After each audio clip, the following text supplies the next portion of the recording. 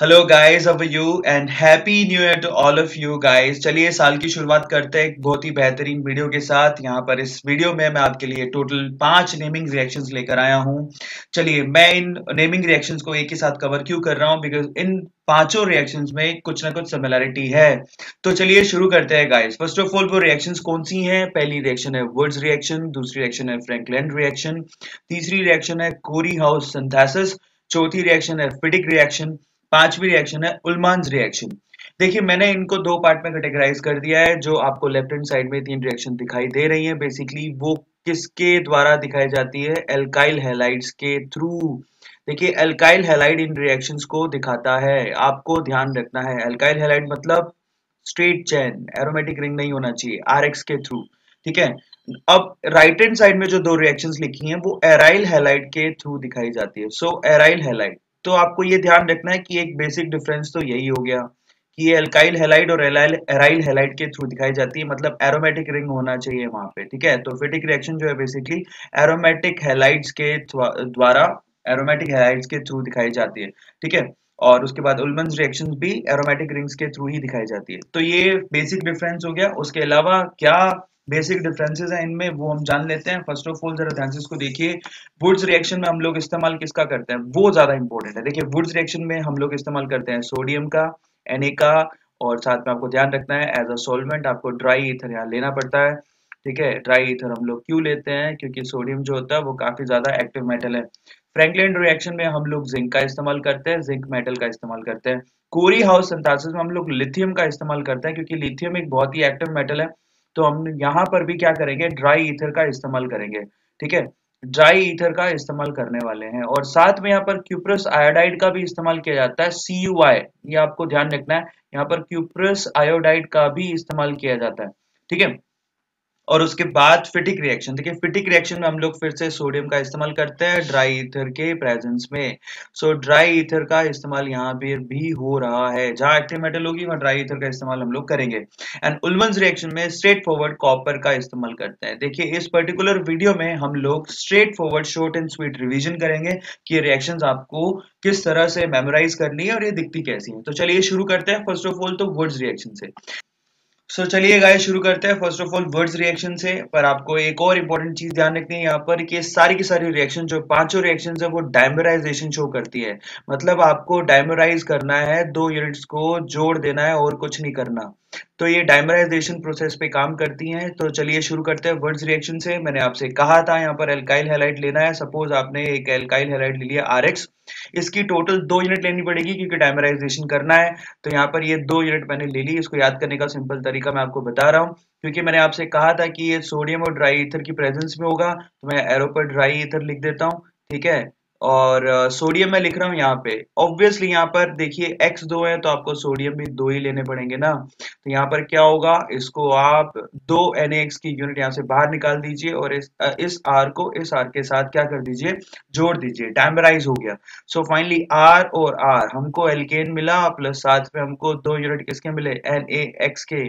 ये सिंपल सी रिएक्शन को हम लोग वुड्स रिएक्शन कहते हैं गाइस। चलिए शॉर्ट एंड स्वीट रिवीजन करते हैं फ्रैंकलिन रिएक्शन का।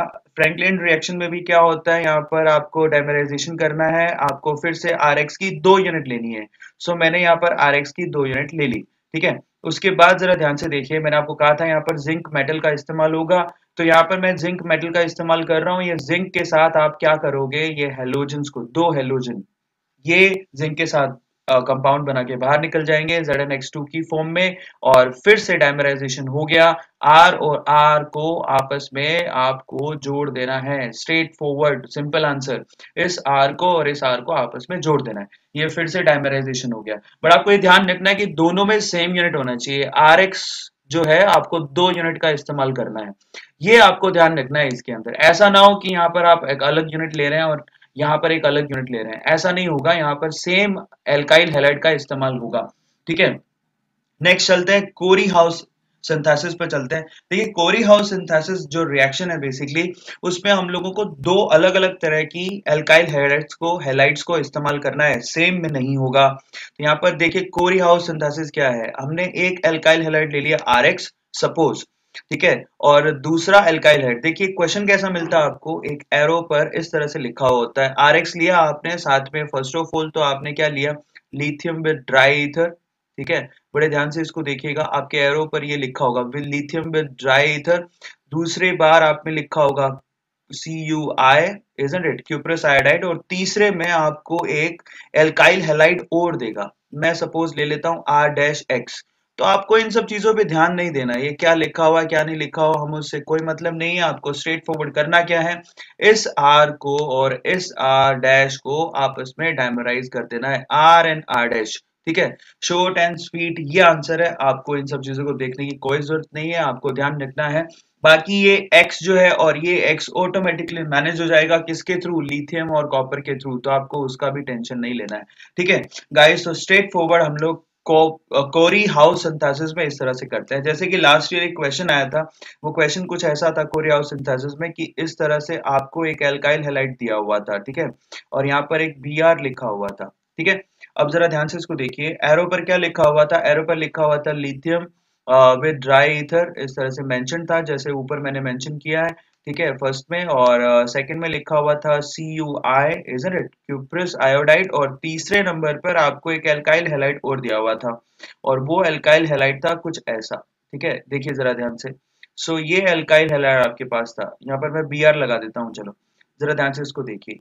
तो आपको करना कुछ नहीं है, आपको इन सब पे ध्यान नहीं देना है, आपको स्ट्रेट फॉरवर्ड ये सोचना है कि यहाँ से मुझे इस एल्काइल हेलोजन को बाहर निकालना है, यहाँ से इस हेलोजन को बाहर निकालना है, और इन एल्काइल चेन को, एक इसको और एक इसको आपस में जोड़ देना है। सो एट द एंड आपको आउटपुट में क्या मिलने वाला है, जरा ध्यान से इसको देखिए। सो ये 4 कार्बन तो यहाँ पर थे ही, आपने ये ब्रोमीन को हटा दिया था, और ये चैन आपको यहाँ पर जोड़ देनी है। तो जरा ध्यान से इसको देखिए, यहाँ पर ये चैन आपको इस तरह से जोड़ देनी है, इसी को कोरी हाउस सिंथेसिस कहते हैं। आई थिंक आपको समझ में आया होगा। चलिए अपन शुरू करते हैं। नेक्स्ट जो एराइल हैलाइड के थ्रू रिएक्शन दिखाए जाते हैं, शॉर्ट एंड स्वीट रिवीजन करते हैं। यहाँ पर फिटिक reaction, now look at it, फिटिक reaction मैंने आपसे कहा था एराइल हैलाइड्स के द्वारा दिखाई जाती है। तो जरा ध्यान से इसको देखिए, यहाँ पर एल्काइल की जगह आपको एराइल हैलाइड लेनी है, तो मैं यहाँ पर क्या करता हूँ, आपके पास हेलोबेंजीन ले लेता हूँ, इसकी भी आपको 2 यूनिट इमेजिन करनी पड़ेगी। ठीक है, ये एज इट इज वैसी रिएक्शन है जैसे कि हमने किसमें देखी है, वुड्स में, बट यहाँ पर आपको क्या करना है, एल्काइल की जगह एराइल हैलाइड का इस्तेमाल करना है। अगेन यहाँ पर क्या होगा, आपको ड्राई ईथर का इस्तेमाल करना पड़ेगा, so you need dry ether. आपको ड्राई ईथर चाहिए, क्यों, क्योंकि यहाँ पर आप सोडियम मेटल का इस्तेमाल करने वाले हैं। तो अगेन यहाँ पर हमने सोडियम मेटल का इस्तेमाल किया, यहाँ पर 2 यूनिट इस तरह से NaX की बाहर निकाल दी। सो NaX यहाँ पर टोटल 2 यूनिट बाहर निकाल दी, और फाइनली इन दोनों बेंजीन रिंग्स को, इजंट इट, आपस में डायमराइज कर दिया। तो जरा ध्यान से इसको देखिए, एट द एंड आउटपुट आपको क्या मिलने वाला है, this is your desired output. Now look at it, ये आपका डिजायर्ड आउटपुट होगा, डायमराइजेशन हो गया। इस रिएक्शन को हम लोग फिटिक रिएक्शन कहते हैं। तो चलिए गाइस, लास्ट जो रिएक्शन है उल्मन्स रिएक्शन, उसका भी हम लोग रिवीजन कर लेते हैं, शॉर्ट एंड स्वीट रिवीजन। इसके लिए भी मैंने आपसे कहा था कि आपको किस चीज की जरूरत पड़ेगी, एराइल हैलाइड की जरूरत पड़ेगी। तो यहाँ पर हम लोग एराइल हैलाइड की 2 यूनिट ले लेते हैं फिर से। ठीक है, तो जरा ध्यान से इसको देखिए, ये मैंने 2 यूनिट यहाँ पर ले ली है एराइल हैलाइड की।